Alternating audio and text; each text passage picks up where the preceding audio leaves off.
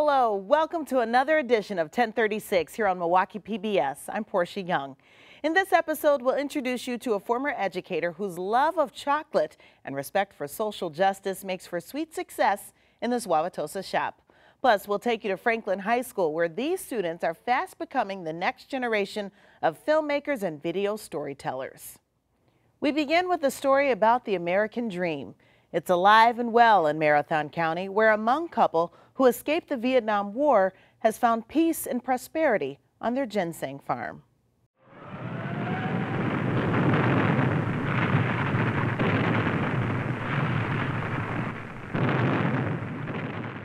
I left my parents, my sister, my brothers and cousin in Laos.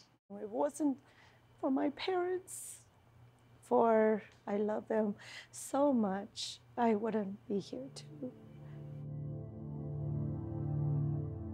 My dad was a soldier from 1972 to 1975. During that time, he said that he really wanted to find freedom for us. So we were trying to escape the war, and during that escape, somehow my dad got lost in the jungle of Laos. When he came to an area that he thought that was the place that everybody came and stayed together, when he got there, it wasn't what he expected. It was just about a block from where the communist was camping as well too. The government of Laos found out that my dad was involved in the soldier with General Wang Pao. And then any kids from the parents that involved with the war, they will go after, no matter what, with their kids. And so found out that our family is not safe to live in Laos. And then I had to find a way to get to Thailand. All the children were crying, and he couldn't, none of the parents could keep the kids quiet. So another parent had some opium, and the only way out was to drug all the kids. By the time everybody got up and tried to escape, all the kids were gone because the parents must have overdosed them. And so 10 of the children died, and only me and my sister survived. We've hired the people that would take us across the river to Thailand. So then we are not lucky that time because they sent us to the group, the bad one. And then finally, after they took every money and put everything together, and this two guy came to me.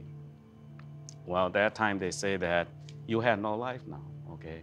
Everybody have to die right here. We never thought that we can have a life. So at that time, we fight for it, and then finally, that time, we have everyone just don't know what to do. Then I finally decided I had to come to the United States. It was too dangerous, so everybody went and hid in the swamp, kind of like an area that had some swamp nearby the Mekong. So we all hide in there for, my dad said, about 2 hours. And these big bloodsuckers that was in that swamp came and sucked both of my legs. So by the time we crossed the Mekong River, I was too ill, I was too sick, I was dying. I was about to be gone. And my dad came up with an idea that he had to beg all the men to give us their urine, so that we had something to drink. So my dad got a bamboo and made that into a cup, and ask around all the men to pee into the bamboo. And that pee saved my life. The next morning, my mom said I was well enough to be carried on the back and cross the Mekong River. And we made it to Thailand safely. And when we got to Thailand, my dad wanted to find a way to get us to America because this is where we belong. This is where we're gonna grow up and get an education.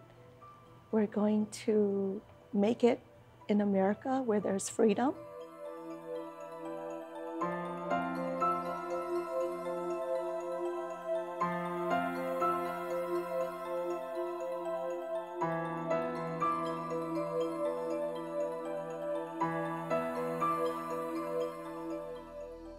If I were to think about what I went through back then, I never would believe or realize this day would happen.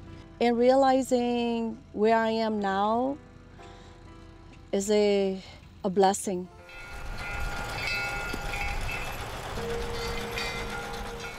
They say that ginseng is a powerful living herb that can communicate with Mother Nature.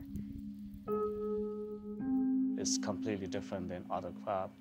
The tree and the work and everything else is completely different compared to corn, soybean, and other stuff.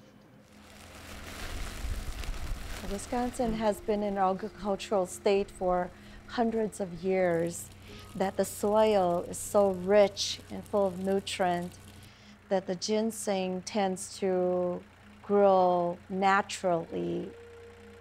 With ginseng, it's not an annual crop. It takes 4 years to harvest ginseng from the time you treat the seed, you plant the seed, to the time when you harvest in the fall. After harvest, you cannot plant ginseng back again for probably over 20, 30 years. Based on my experience, I never see anyone plant back again to the same field that has been used for ginseng. It needs people, it needs labor force. So you need people to pick the berries, you need people to fix the straws when you're planting it, you need people to pick the roots when you're harvesting it, you need people to wash the roots, you need people to barrel the roots, so it's all labor intense. The Hmong people, because they came from the mountains of Laos, their skills in agriculture are extremely, just tremendously phenomenal. Ginseng was something that they felt that they are able to do, and that they would be good at. Hmong Ginseng is a family operation farm, and our family is so important because our kids are learned and trained and been alongside with us and helping us at the age of 8. So by the time they're 10, they pretty much know how to operate all of the equipment from harvesting to planting. We hope that we build the foundation up for our children and that they can continue to grow ginseng and maintain the business. I don't want to waste, all the good time and good life that I have when I suffer through. I came to this country, I wanted to make it something different and want to see a different for my life. I believe that I suffer a lot, back then. But then I came here for a good reason and to have a good opportunity in this land, in this country. That means I have to work hard, okay? And then in order to bring my children, make a difference for their life, for the future too. So to me, I have to be a role model. And that is very important for me and my family. I hope that the future we will not see any problem like I suffered back 30 years ago. And we'll look forward to the future. That's why we are here at this point, to make it our life different. I think this is the American dream. I think we came here to not only succeed, to survive and to struggle and to escape and to live a better life, but to truly come and live the American dream.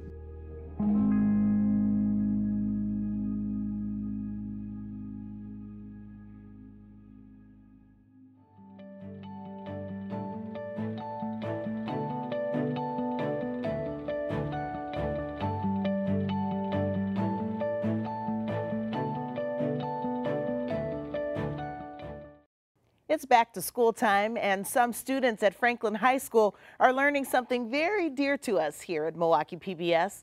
They're fast becoming the next generation of filmmakers and video storytellers. Let's see them in action. That's great. They probably come in thinking that they're just going to pick up a camera and start shooting. CJ, Jacob. Here. That's camera 1, 2, Okay. 3. And then they start to learn, oh my gosh, there are so many different jobs available. Teacher Puzzles by Avery, Sibling Mascots by Nick, and 7 Types of High Schoolers. There are so many different things to learn. Yeah. Sounds like the mic's picking it up. Yeah, and it'll be better when I'm like right over them. And I think they get a little scared because you've got thousands of dollars worth of equipment in the studio, and they're going to learn all those jobs and then work together to produce a show. I realized sophomore year that I should join the program, so I did, and I just fell in love with it as soon as I started. That first day of class, I was like, this is where I belong. If you have an idea, you can take it from the start to the finish with shooting it, writing it, producing it, editing it. It's a lot of fun. So this school has had some form of video in it since the early 80s. So that's 40 years almost of video production of some kind. So it's got a long history of it. This class is really based off of how a company should run, so we have deadlines we need to meet, and if the deadlines aren't met, then you don't get a grade for that project. It's on camera too, but I want you to lean into camera 1, and we're going to cut to there. We can keep about 10 kids busy learning different jobs in the studio, so they learn all the studio jobs. I do a lot of work with the cameras and setting up the studio, as well as running the video switcher that we use for our webcast. I really wanted to get the kids a real-world experience. Put that in the back of your head. They need to understand the media message, they need to understand how it's created, so that they don't become a victim of it, that they really can understand and use it. Which one do you think would be a better idea, the skit one or the actual documentation? You have more control over a skit. My directing is like my big dream, but being on camera has never been a huge issue for me. I sometimes host a Saber Roar. Good morning, Franklin High School, and welcome back to the Saber Roar. Our Saber Roar creates community. When you have 1,500 kids, how do you create community? You need a common time. Well, the Saber Roar, which is our news and entertainment show, once a week, everybody's watching it at one time. All these great things that go on in a school, a lot of times people don't know about them. We get to highlight all of them and show them back to the students and make them feel good about where they go to school. Seeing the finished product is just one of the best feelings in the world, knowing that all the effort you've put into something over the last month or few weeks has finally worked out and everyone likes it. We do all kinds of videos where teachers are involved, where they are the actors. Following the December 14th vote to repeal net neutrality. It's built around a particular teacher's personality, a video that we do. We built our one-to-one program in Franklin. I literally have to I just email, say, is anybody interested in helping kids out with this video? And I'll get email after email from teachers who are willing to be on camera. And if they're not willing to be on camera, they're willing to donate their room or whatever. You cannot do this without a village. And I preach that to the kids all the time because I say to them, you need to treat these people with respect, because as soon as they stop wanting to be interviewed or wanting to show up in your video, we don't have a program. The reason we have such a rich program is because we have a village that truly supports it in every way possible. What surprised me the most would definitely be the amount of collaboration that's necessary. You might be able to think that you could get by just doing it yourself, but you can't. You need to work with other people and rely on them and trust that they know what they're doing as well. So where's some video footage of some of these things that we've talked about? When I teach this class, I really teach it from 2 standards, collaboration and communication. And the kids all come in really wanting to learn the video skills, and that is one of my standards as well. But I look at that as the bait to get them to learn the other 2 things, which are they're going to use the rest of their life, communication and collaboration. She tries to stress that we need to work with everybody and get out there, like communicate with other people. You need to really work as a team in order to get the project that you want. The kids will tell you it's not a blow-off class. The skills that they learn, you know, leadership, problem solving, critical thinking, they learn to fail and recover. Trying to find time to put aside where I'm not doing my extracurriculars, when I'm not at work, or when I'm not having family problems or needing to sleep. It's hard to find time to film, but you just got to get it in there, and you got to get it done as best as you can with what you have. Yeah, that's all done.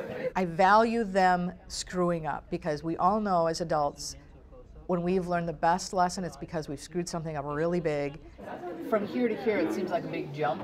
And then recovered. So I allow them to screw up as long as they're trying, as long as they're moving forward, and in that screw up, they can say to me, this is what I learned, this is what I would do differently. To me, that's they've proved learning. What else did he say to you that you thought was interesting? I focused more on the interview about what he did and what he does, rather than like, why are you here? I don't want them all to be filmmakers.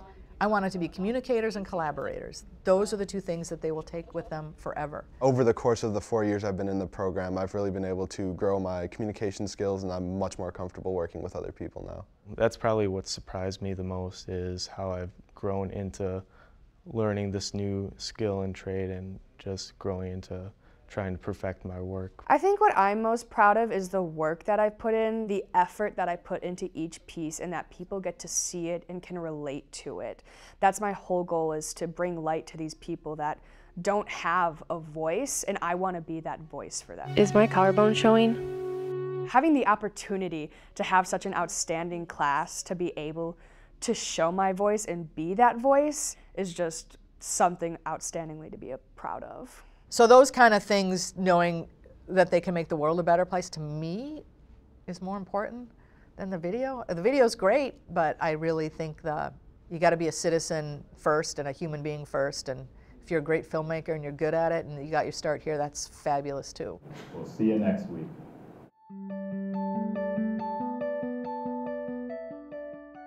Our next story focuses on a local business owner who saw the need and importance of including a large amount of social justice in a special chocolate recipe. He says it's his frame of mind that led to sweet success. 3, 2, 1. My career essentially was in the education field.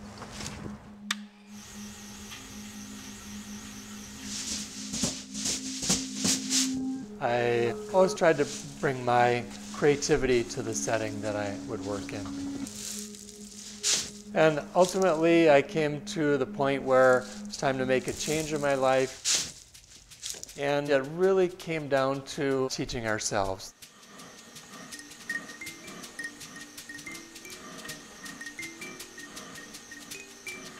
We're a slow food company, and quality and flavor comes first for us. What we're trying to celebrate here at Tabal, some of the finest chocolate in the world, single estate chocolates made in an artisan way. American craft chocolate is what we do, and that means we make it from the bean all the way to the chocolate bar. I'm aware of one other, maybe 2 other bean to bar chocolate makers in Wisconsin. I estimate maybe 5 other bean to bar chocolate makers in the entire Midwest.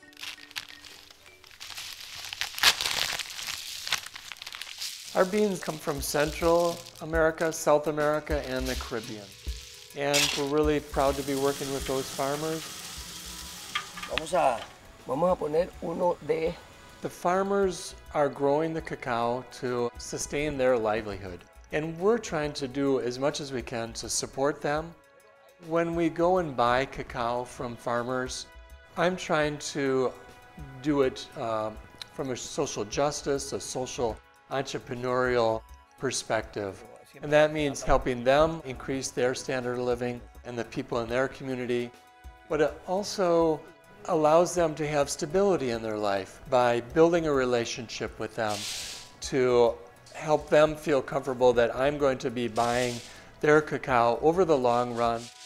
I worked with one of my farmers for 3 years before I bought some of his beans. Helped him learn how to ferment better and better and better and do a higher quality cacao bean. And eventually we got to the point where he's now one of the best bean producers that we work with. The majority of our chocolate is made with all organic ingredients, and that would be the cacao, cane sugar, pure cocoa butter, and a little bit of pure vanilla bean.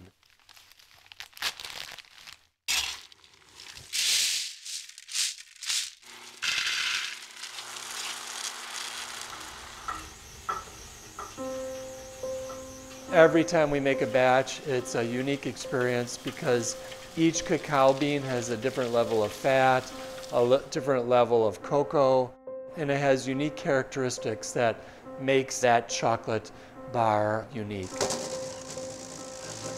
It's not unusual for us to get comments like, I never really knew what fine chocolate tasted like until we discovered you guys. It's just really exciting to have people excited about our chocolate. Tabal is a Mayan word for relationship, and it really resonates well for us because first and most importantly, we build relationships with the farmers. And I always tell our customers, take your chocolate and go build relationship.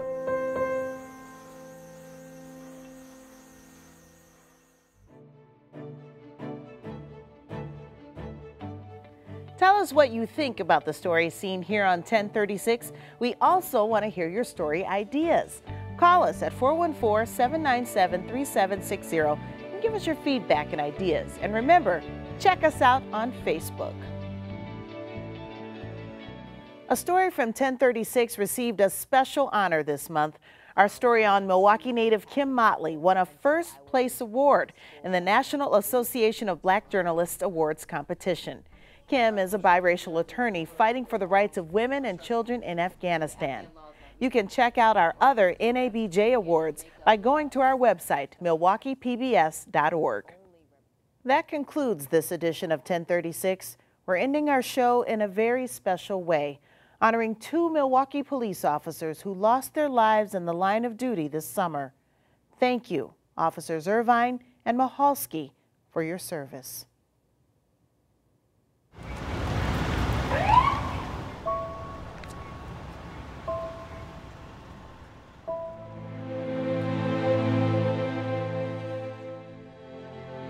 He was funny, loving, faith-filled, and endlessly optimistic.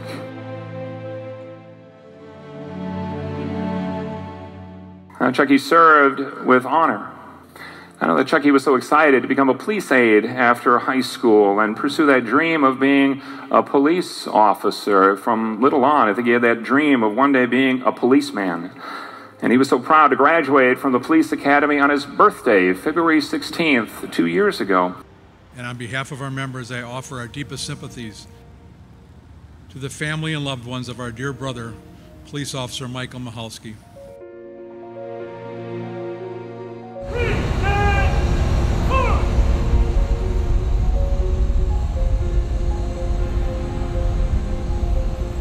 Was Michael rough and tough?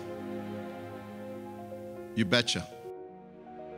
Michael was also compassionate and had a heart of gold. A man that gave his life to public service and at the end to God. Michael was a person that viewed himself as the same as a drug dealer, a gang member, a prostitute, as a sinner on this world.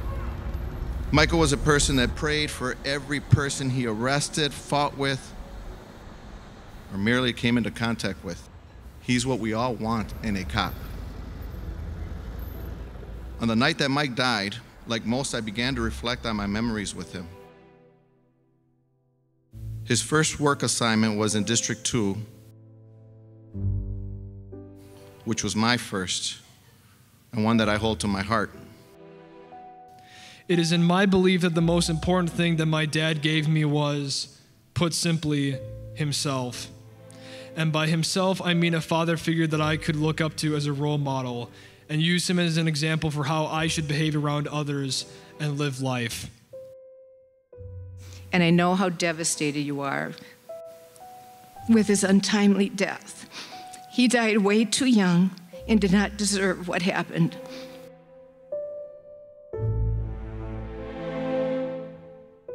Michael Michalski is a hero, not just for how he died, but for how he lived. And so for all of us here today, let us honor his life and legacy by striving to treat each other a little bit better, to think about each other a little bit more, and to truly love our neighbor as we love ourselves.